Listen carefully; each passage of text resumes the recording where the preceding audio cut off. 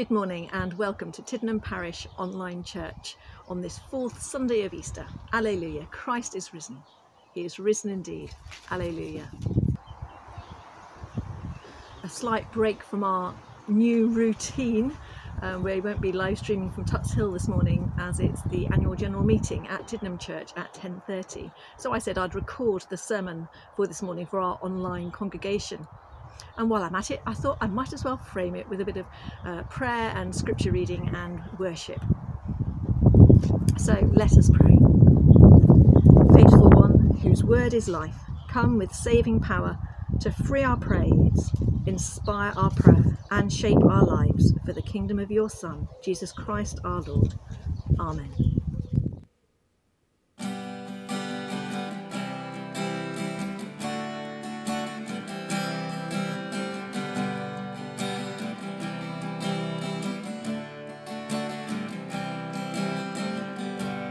Lord, I lift your name on high. Lord, I love to sing your praises. I'm so glad you're in my life. I'm so glad you came to save us. You came from heaven to earth to show the way, from the earth to the cross, my debt to pay, from the cross to the grave, from the grave to the sky. Lord, I lift your name on high.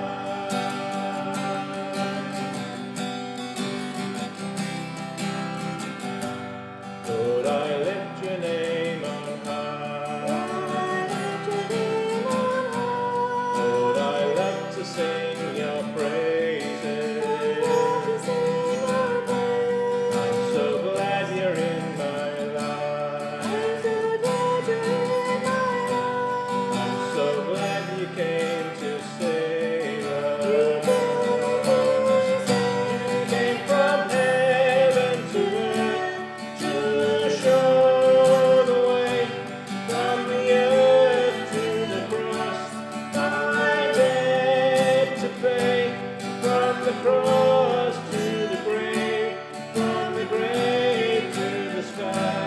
Lord, I lift your name on high. You came from heaven to earth to show the way, from the earth to the cross, my debt to pay, from the cross to the grave, from the grave to the sky. Lord, I lift your name on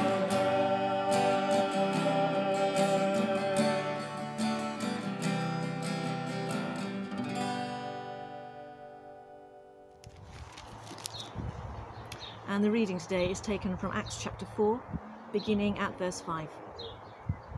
The next day, the rulers, elders, and teachers of the law met in Jerusalem.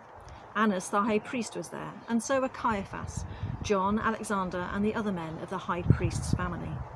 They had Peter and John brought before them and began to question them. By what power or what name did you do this?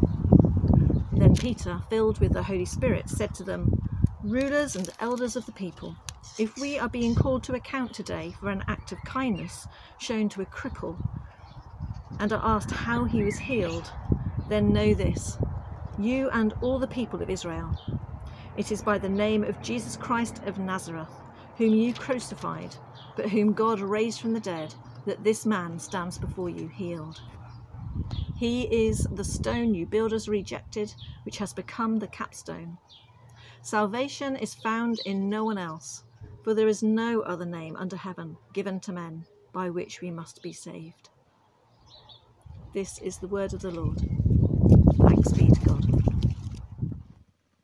Salvation is found in no one else, for there is no other name under heaven given to men by which we must be saved. What a simple statement. What a humble statement. What a bold statement. Simpler, humbler, bolder. These are the three words that the Church of England has discerned as part of their strategy planning. The document released last year outlined the vision for the Church of England in the 2020s to be Christ-centred, Jesus-shaped, simpler, humbler, bolder.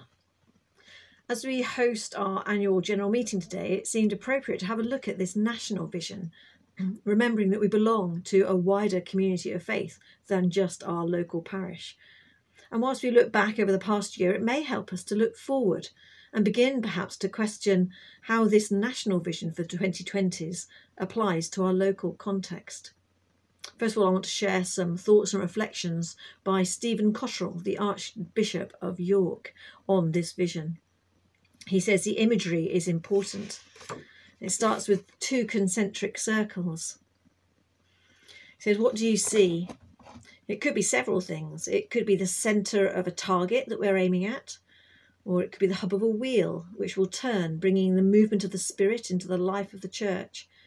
It could be a pebble dropped into the centre of a lake, whose ripples flow out, bringing refreshment and disturbance in equal measure. But however you see it, and different interpretations are encouraged, what you are looking at is the heart of the vision that they believe that God is giving to the church. We're not saying anything new. How could we? The vision for what it means to be the Church of Jesus Christ doesn't change. It's not something that we make up in each generation. It's something we proclaim afresh. But there are also times in our life, and the great challenge facing the world because of COVID-19 is one such time, when God recalls us to a central vocation, which is to be a people who are centred on Christ. This is the heart of the vision, to be a Christ-centred church.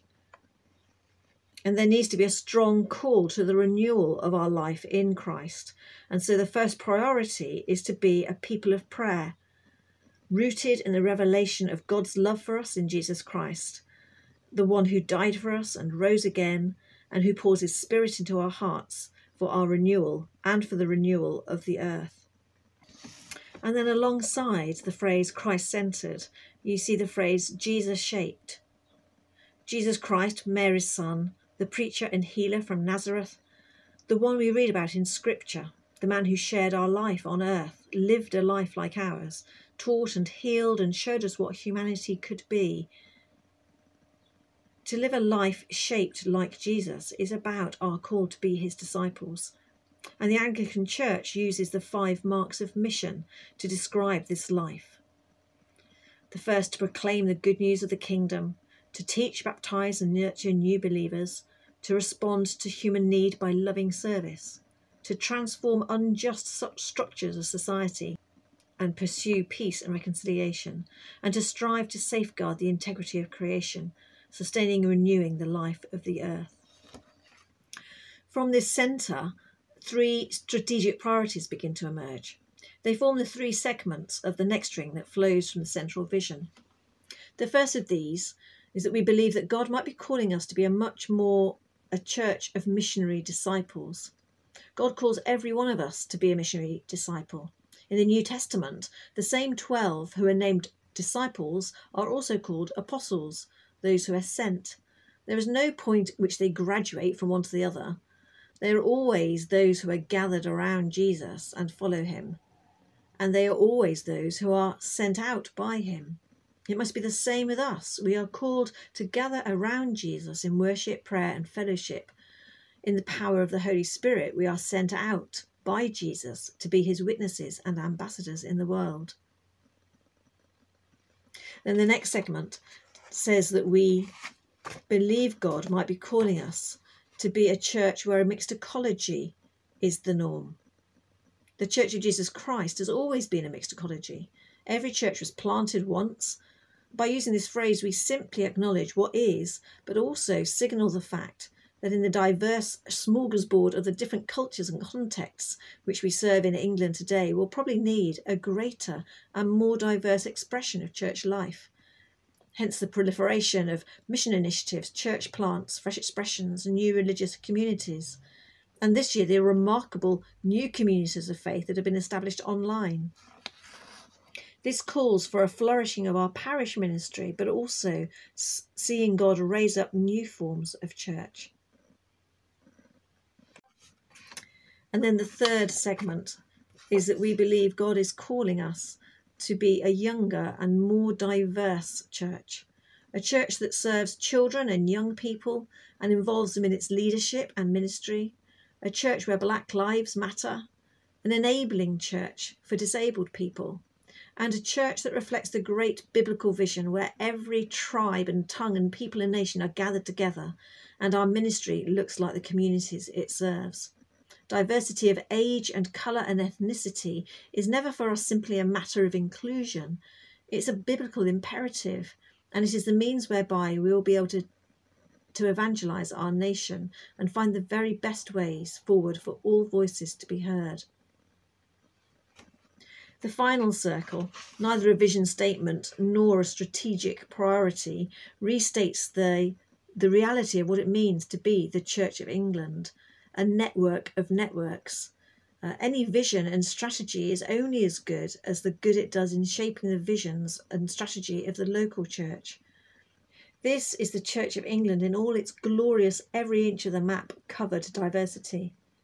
The hope is that this vision and these three strategic priorities will creatively interact with and provoke the diocese and local churches of the Church of England to renew their life in Christ.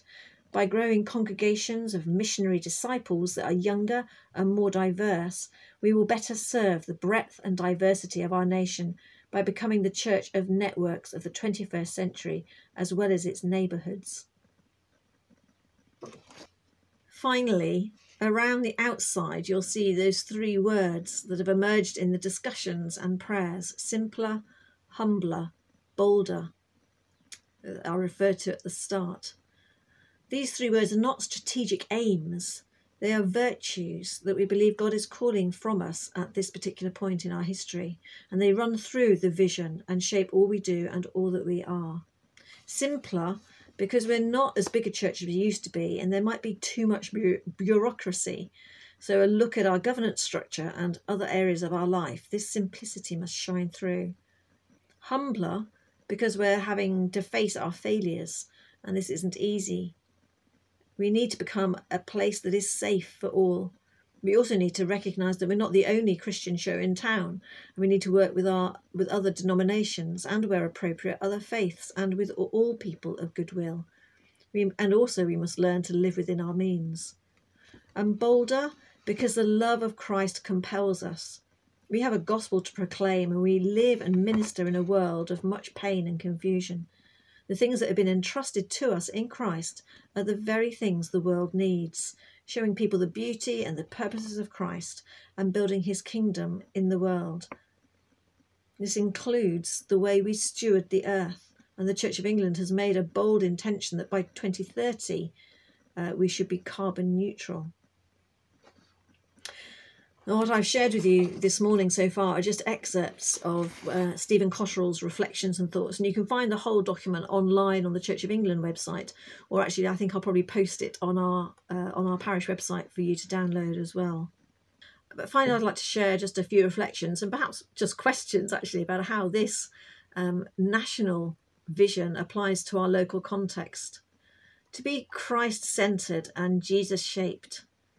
To fulfil our parish vision, to live life together in the flow of God's love, requires us to be Christ-centred and Jesus-shaped. To remain in the flow of God's love, we need to be a praying community, seeking to be centred on Christ. And to do life together and to do relationship well, we need to model or shape our lives on Jesus and cultivate the fruits of his Spirit. How can we improve our corporate and individual prayer life? To be a church of missionary disciples. The Flourish Initiative, which you may have heard us refer to several times over the past year in our sermons, is all about encouraging us to whole life discipleship, each of us seeing our role as promoting and furthering the kingdom of God in whatever context God calls us to be in our work, in our home, in our neighbourhood.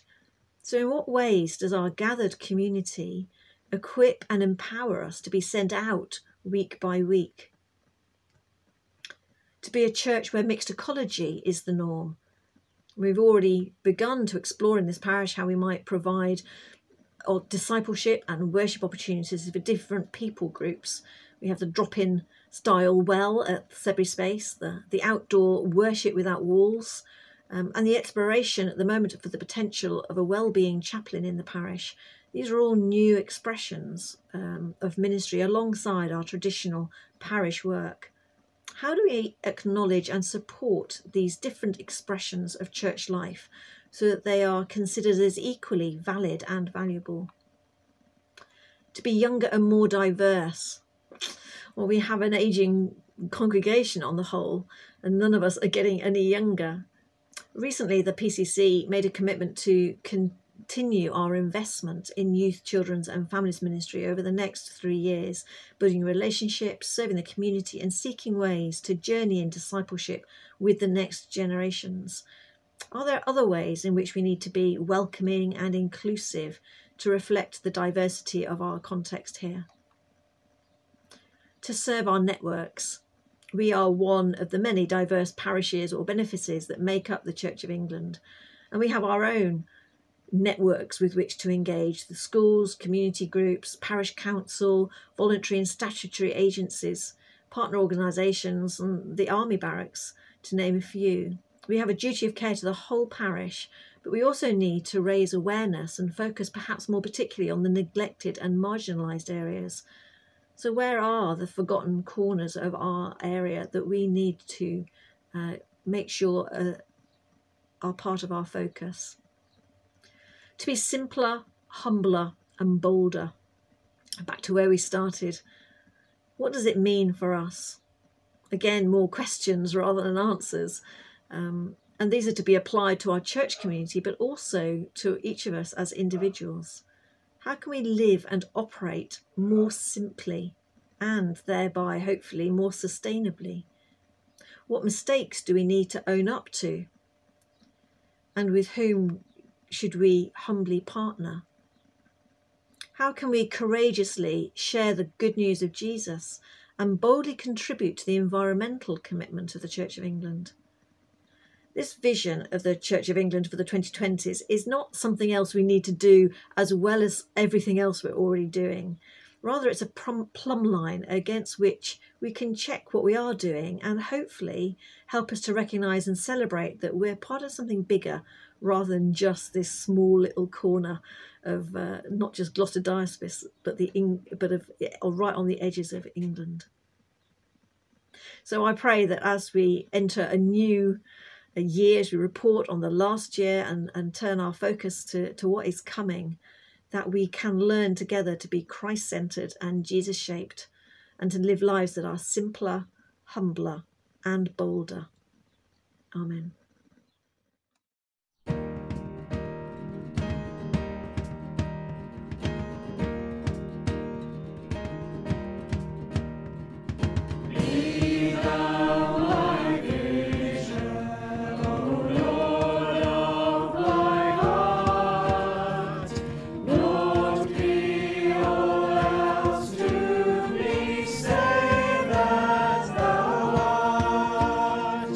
Now